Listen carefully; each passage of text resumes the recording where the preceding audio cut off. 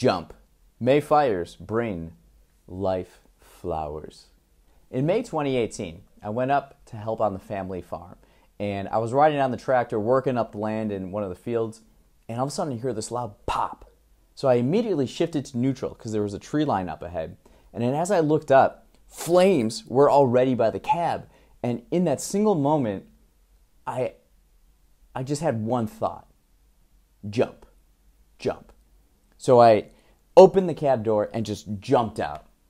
Since that day, I've been on this self-discovery journey, and I've increased my awareness of the beauty of life all around us. The art is based off of the John Deere logo. This is the hood ornament, maybe, of the very tractor that started on fire, and this is what's left of it.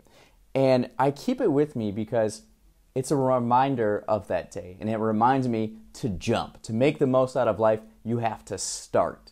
So jump can be literal, like physically jumping, or it can be metaphorical, where in life, if you're in a hole or in a trench and you want a better life, or even if you're just coasting along and you're just kind of numb to everything, but you still have something in you that is this desire for something greater, to make an impact in the world, you have to jump. You have to take action. You have to make that leap of faith, even if you don't know what's on the ground, what you're going to jump into. But you have to start. To me, this art piece represents that desire for something greater, and then having to take that first step, taking action. That's what this art piece is about, and this is what the book is all about, is to live a greater life, you got to start. You got to jump.